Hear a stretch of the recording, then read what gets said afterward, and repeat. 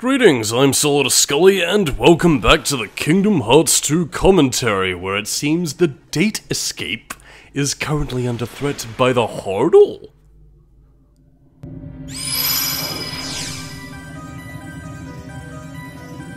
Gorge, hope Tron's okay. Me too. Let's head for the game grid.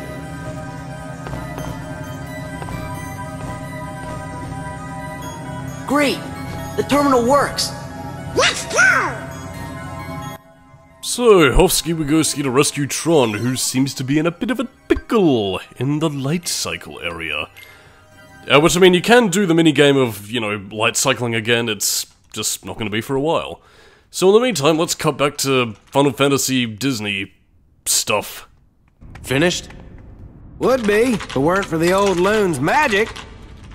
Old loon, you say? I'm trying to work here. Oh, I'll show you who's old. Done! There you go, Leon. One homemade program. A Looney Wizard special. This had better work. I'm off. Be on your guard.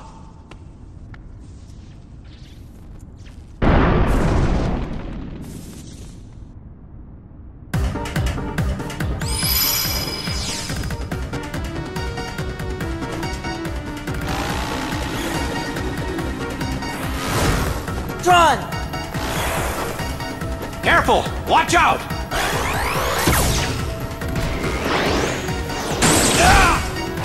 Hold on! Oh dear, well, nothing changes. Anyway, what we're basically going to be doing throughout the rest of, well, the Tron world, I mean, apart from the fact that, we're finishing this world of good and proper, is that, yeah, compared to the last visit where we were just trying to find out what the Door to Darkness password was for Ansem security system, here on the other hand, well, again, I'm assuming that there was a final confrontation between Sark and the MCP in the movie. It's just that this time around it's also, well, I don't know, kind of concluding the arc and again continuing the rather sweet friendship between Sora and Tron. Like, again, I'm probably sure I pointed this out beforehand, but I don't know, like, I mean, the computerized bond between the, digital Tron and human Sora, it's, kinda sweet. I don't know, just the way they sort of play off each other and their bizarre idiosyncrasies is, I don't know, amusing to me. It's like even something digital can have a heart. But yeah, the main precipice of what we're going to be doing in the meantime is, and again, part of the reason why, we have all that cutback between, Squall and the Hollow Bastion Restoration Committee, and what Sora's doing inside here is, well, yeah, we gotta restore Tron's original functions. Get him back to being combat capable. Well, I mean, he is combat capable, but with more of his original functions, we actually get to use his limit break. Unless we could use it before. I can't quite remember, I've been forgetting previous parts because it's been a fair couple of months since I last saw it. Thank Nominee. But in the meantime, though, and again, what does make this world at least slightly more exciting compared to the likes of Pride Lands or whatever else is that, yeah, we are actually going to be exploring new areas of, well, space paranoids. So again, you're seeing new vistas and, you're going to be finishing things off, so, yeah. And I suppose it also helps that, again, compared to anything else, the fact that Tron, at least in the Kingdom Hearts sense, has a little bit more to do with Hollow Bastion in and of itself, rather than any other Disney world that is segregated. It does help a little bit more, and, at least tying into what's going on, and to be honest, I kinda like that. I mean, granted, I do understand why they don't do that for every world in the Kingdom Hearts universe, since again, playing through the movie as Sora is part of the appeal, at least for some people who don't really care about the Square Enix-y sort of storytelling, but I don't know, like, I mean, it's fun when you have this level of interaction between Kingdom Heartsian stuff and the Disneyan stuff. Ian. Oh dear. By the way, those Heartless become rather annoying by the time you get to the Cavern of Remembrance, but it's time to transform into Anti-Form Thora. And yeah, as you can see, his Heartless symbol is imprinted onto his digital outfit. And yeah, as I've pointed out before, and will point out again to pad out for time, yeah, your strength remains just as static now as you were when you went to the first world. That is to say, Beast Castle, or I think the Land of Dragons? But anyway...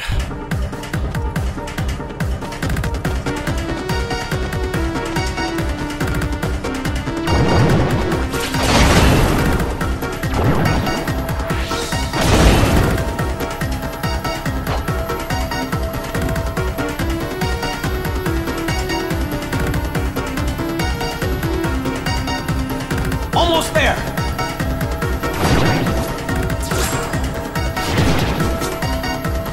Out of the way! Oh dear, more violence. Although I will say, like, I mean, as a fan of Final Fantasy VIII, I love the fact that this game gives Squall a fair bit to do and a couple of cool action scenes. I don't know, this is one of my few joys in life. But anyway, oh yeah, I guess you do get it before you restore his functions. Unless we restore them beforehand in the previous... Whatever, I'm kind of forgetting myself here, but... whatever. Running executable. Hacking our subnets. Install more firewalls. Hex Matrix Adapter, 747.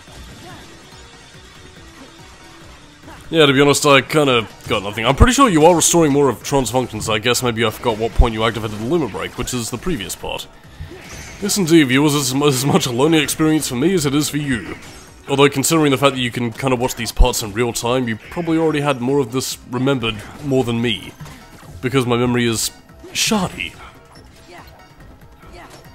Yeah, but anyway, those particular Heartless, the Octopus Walkers, yeah. Again, they have some pretty annoying attacks, and they become a much bigger pain in the ass in well, later on in the game.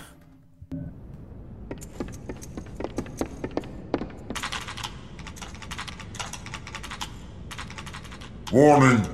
User control is terminated indefinitely. No good. Leon, let me try.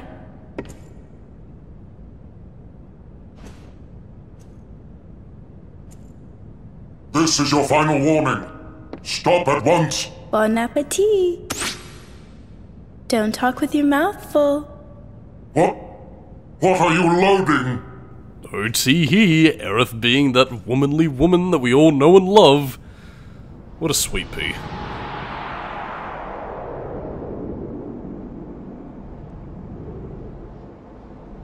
Nothing's come in yet. Leon! Come on!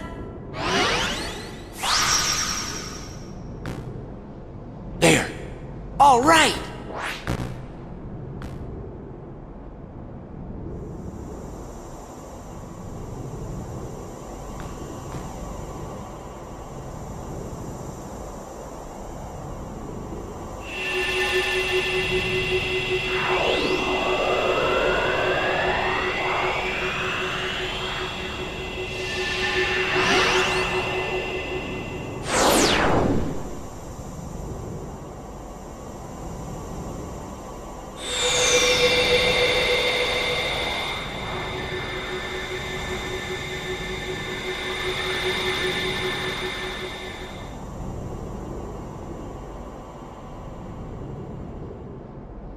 What's it like?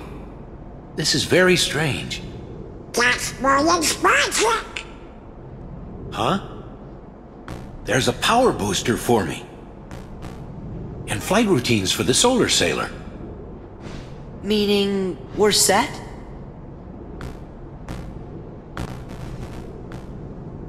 Well, like you users say, we won't know till we give it a try. We'll need a sailor to reach the MCP, so let's get to the simulation hangar. Oh yeah, let's do it. And there we go, we now have a new ability. But what do we unlock? Oh yeah, we basically unlocked a couple of extra stuff for him. Huh, that wasn't quite as impressive as I thought it was going to be. Oh well. So I suppose, to kind of pad out the runtime a little bit more before we get to here on the Solar Sailor, which is pretty much on the other side of the complex here. Yeah, some stuff I was researching about Tron, where, again, Tron itself was, and again, I don't know if I brought this up before, so I apologize for the redundancy, but yeah, Tron apparently came out during that brief tenure of Disney, I don't know if they call it the Dark Ages, or perhaps, like, the less goodish age, because Disney always, you know, sold, obviously. But yeah, this pretty much came out in the period between Walt Disney's death and the Disney Renaissance of, like, the late 80s to, I think, early 2000s, where basically Disney was kind of in a fit trying to find stuff that would be successful, especially with a lot of their animators leaving, I believe. So yeah, Tron was basically an attempt to kind of throw something at the wall and see what stuck, and again, it was also marking one of their earlier ventures into live action. Which, I mean, again, it was initially going to be, I think Tron was initially going to be a 2D animated movie, but proved to be a bit too expensive, which is kind of laughable nowadays, considering the vast pools of money that Disney has, but, you know, I mean, I guess they were up for tough times back in the 80s, so who knows?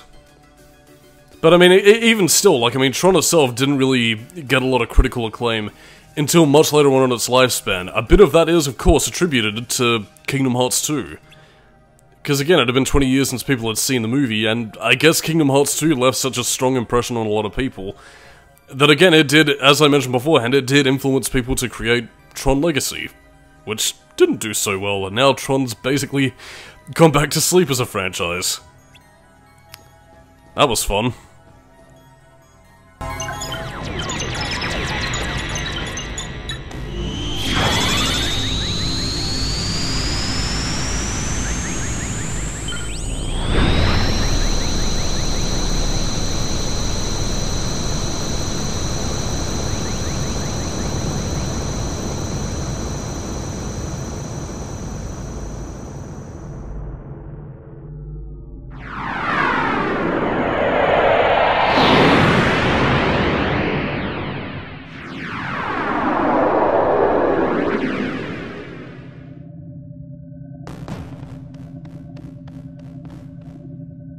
You've got to keep a lookout. The MCP isn't going to just let us waltz in.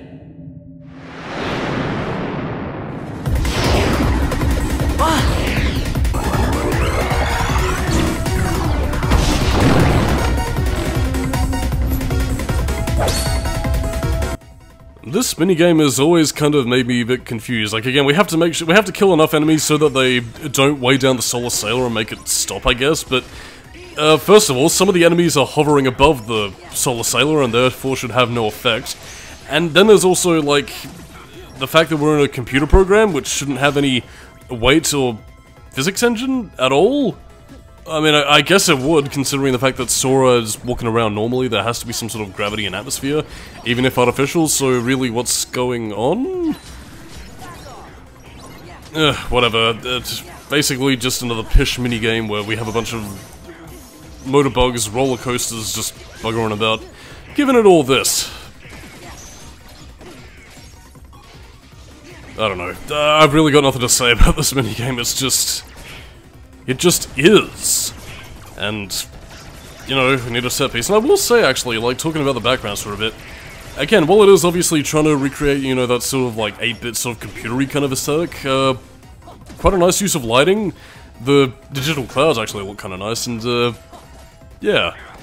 Credit to the art designers. It's actually quite amazing how, like, a staunch use of color usage, you know, grid lines, and, well, again, 8-bit looking clouds can actually create some very beautiful vistas. Lick, lick, lick. Anyway, we're pretty much gonna end this right now. Come on, Stitch. Musical duet? Oh no, wait, we're just gonna shoot things. Yeah, teamwork. Woohoo!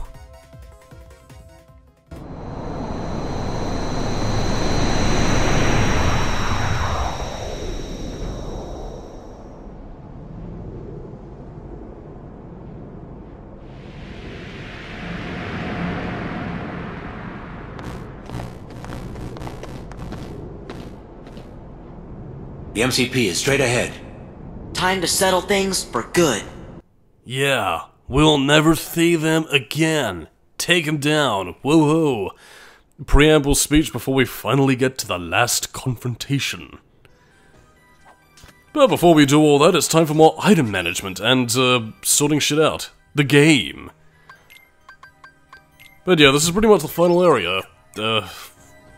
Well, I mean, again, it's at least something new, which I can appreciate. And I mean, plus the Solar Sailor section, despite being a bit of a pish minigame, well, I mean, it's over with relatively quickly. By the way, we also got Cosmic Hearts, which, again, unless you're planning on going through some of the synthesis stuff, is actually one of the more powerful things in the game that you can equip, so, yeah, like, I mean, again, even if you choose not to indulge in any of the synthesis stuff, by proxy of finding some item drops or, you know, searching around through treasure chests, again, you can still get pretty beefed up towards the end of the game, which, again, options. I like that in a game. You're rewarded for doing the grinding work and getting the synthesizers, like the 80s music, or, you know, you can just find stuff around, like a treasure hunter.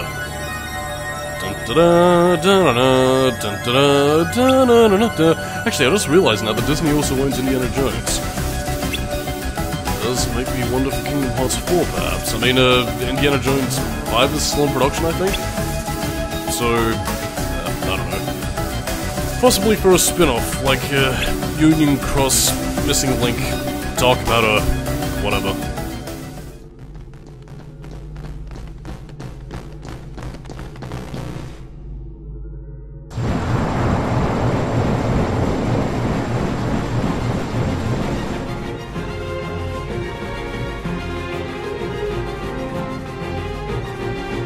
Who was that? Sark, the MCP's #2. Tenacious little bugs. Your time is up. Prepare for de-resolution. Oh no, Sark. He's going to make us pixelated. No! But anyway, Sark in his first phase is really... it's just kind of no pish, really. Again, deflect his little disc attack back at him and just smack him about.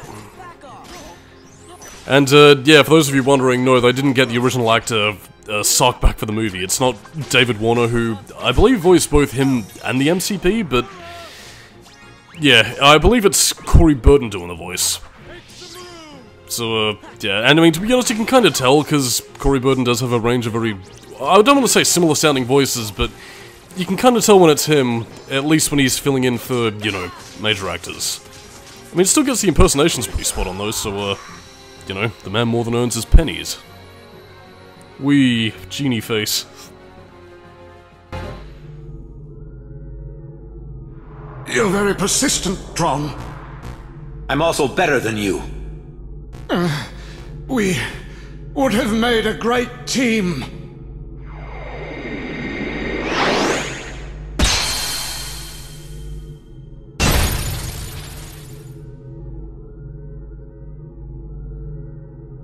Now for the MCP. This thing is the MCP? That's it. Ugly, isn't it? Tron, don't you understand? We don't need users. We've advanced. They're superfluous. Be a part of me, and together the world will be ours to control. MCP. You still don't get it, do you?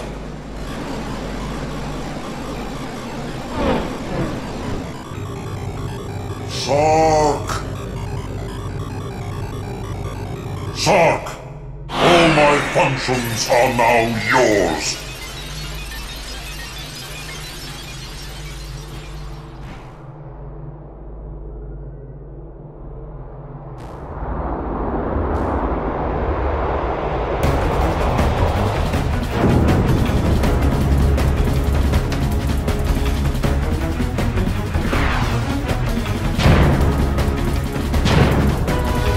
Oh my god! It's Gojira! Actually, has there ever been a digital kaiju?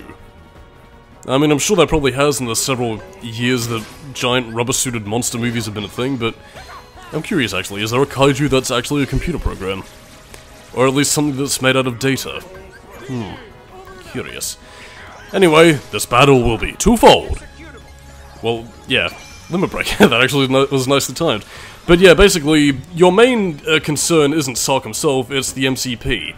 You gotta break through his little shield defenses in order to use both you and Tron's limit break to basically just shoot a giant fuck-off laser and take down the MCP that way.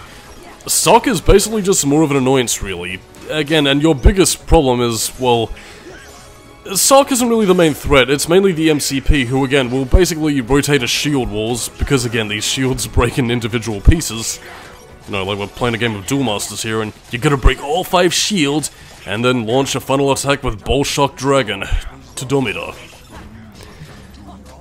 But yeah, these shields, I believe, require a full combo in order to break, and yeah. Part of the reason why the use a full combo before you completely destroy a thing can be a bit of a pain in the ass and backfire on you. I mean, again, it's not debilitating because all it really does is just, I don't know, sort of prolong the boredom, really. And, yeah, I probably should have, not left Tron's limit break to the triangle button. But whatever, really. Again, sometimes it will stop, and I recommend doing your combos on the ground, although it does become a bit of a pain in the ass when you're trying to attack one specific shield point, but then you wind up attacking 2. Like that. So, again, positioning yourself can be a bit of a pain in the ass. But there you go. Here's what you gotta do. Yes! Eat laser, asshole! Of course, eventually the MCP will get wise to you and do his little shield rotations, bat your way, and shoot back fuck-off laser beams at you. And that's pretty much all she wrote. The rest of the boss fight is basically just doing the same thing and just trying to stun Sark, who will eventually regenerate and just go, is that the best a user can do? Computery terms, whatever. We have set us up the bomb, or whatever the fuck that thing was. But anyway, to kind of while away the wee hours as we try and take down the MCP's defenses, and then we can't because we have a summon out, and then it fucks us off. Sorry, Stitch. Oh yeah,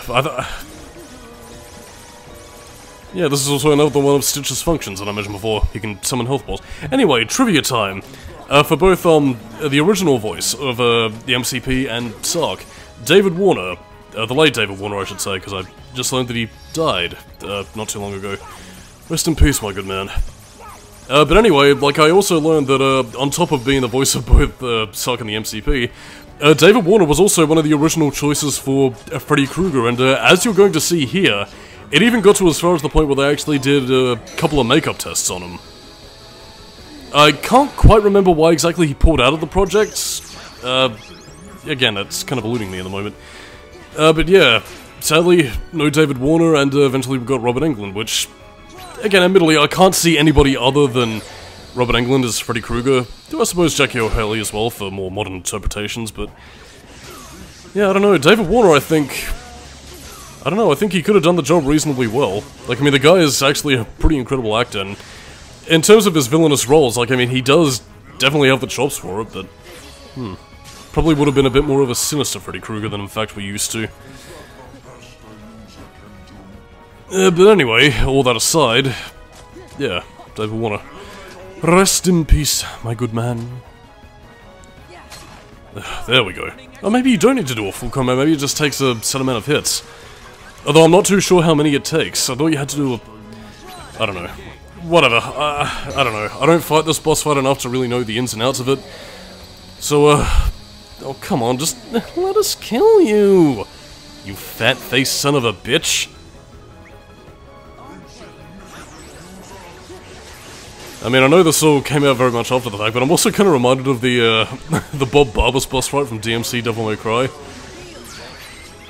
I mean, I never thought I'd say this, but I do think the Bob Barbas boss fight in that game is actually a little bit more, well, exciting, mainly because of the fact that Dante can attack him a little bit more than what Sora can to, you know, this thing where you basically have to use a reaction command to do it. I mean, again, it is climactic, but at the same time, though, you can't really get up in its face, and it's mainly just Sark getting the way going, I'll harm you. So again, the boss fight is lackluster in a few places, but at the same time, not too bad, so, enjoy, kids.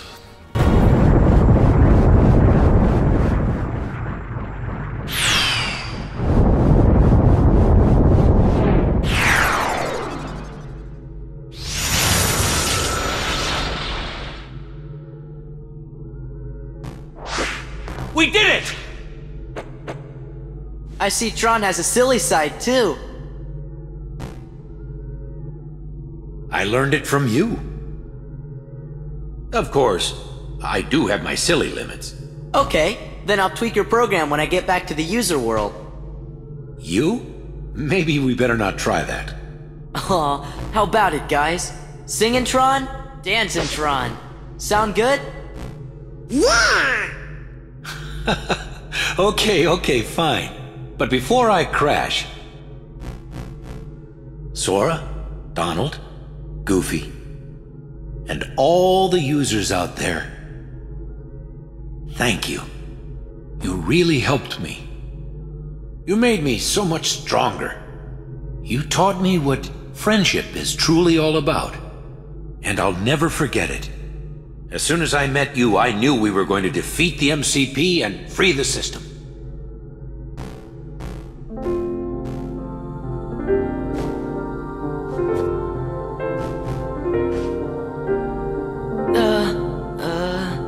Isn't this what users do when they're sorry to say goodbye? It's a first for me. Gosh, Tron, it's like a promise that we'll see each other again real soon. Okay, well then.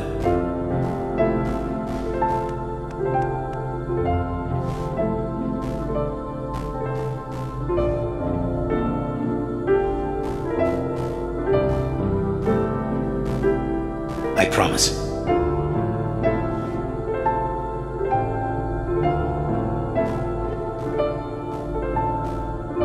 Where are you going?